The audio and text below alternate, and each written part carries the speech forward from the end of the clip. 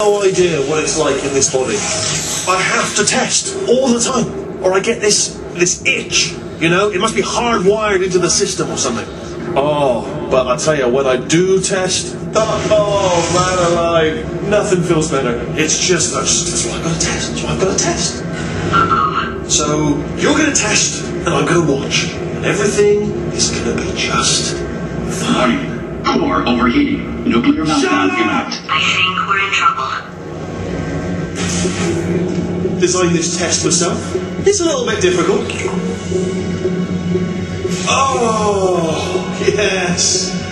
Oh, well done.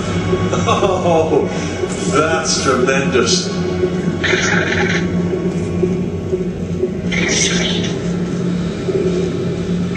Oh, that felt really good. Oh, here's an idea. Since making tests is so difficult, why don't you just keep solving this test? Same one.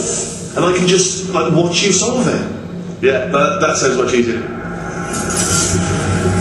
Here we go. Now, do it again. And nothing. Alright, can't blame me for trying. Okay, new tests. Gotta be some tests around here somewhere. Oh, here we go.